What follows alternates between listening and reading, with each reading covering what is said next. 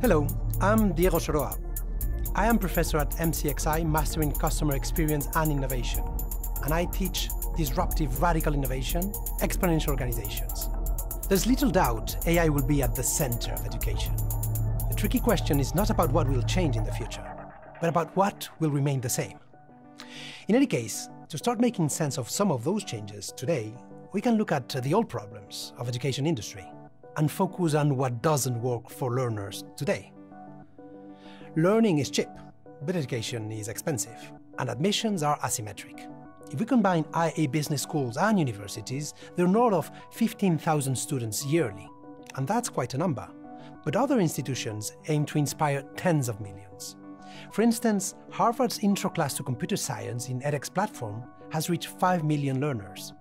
Khan Amigo by Khan Academy is leveraging AI to lower the barriers of entry and to make education universal.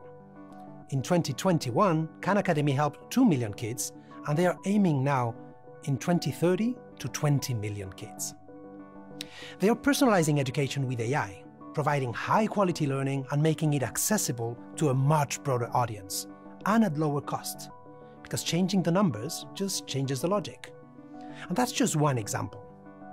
Another way to understand possible changes is by identifying new or future problems that the education industry will need to solve.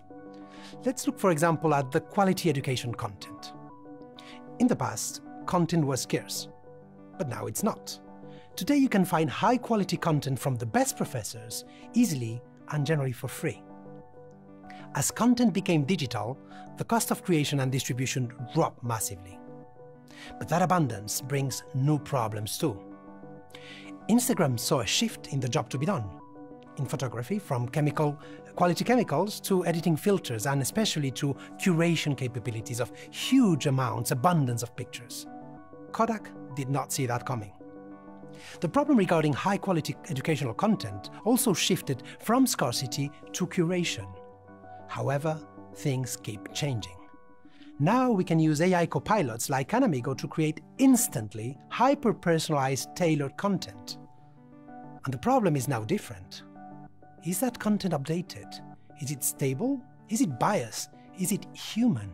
Is it even true? We need operating systems with guidelines for adequate instant and hyper-personalized learning copilots. And any institution that wants to have a relevant role in the future of education will have to tackle these new problem spaces as well. And there are many fascinating problems in education, like the need for continuous education and lifelong learning, and we can go on and on. For many people, those are not even problems, they're just realities they need to conform to. The magic happens when you don't conform, and only then can you identify those problems, whether they're old or new, and pair them with what is possible today. Then the limits are only the limits of your imagination.